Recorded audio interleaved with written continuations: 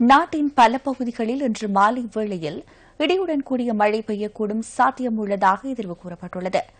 மேல், மத்திய, சப்ரகமுவ, தென் மற்றும் ஊவா மாகாணங்களில் பிற்பகலில் மழை பெய்யக்கூடும் என திணைக்களம் குறிப்பிட்டுள்ளது.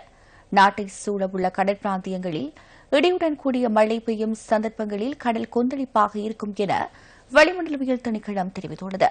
அன்றைய வானிலை தொடர்பான மேலதிக தகவல்களுடன் இணைந்து கொள்கிறார் வானிலை அதிகாரி கணபதி பிள்ளை சூரியகுமார்.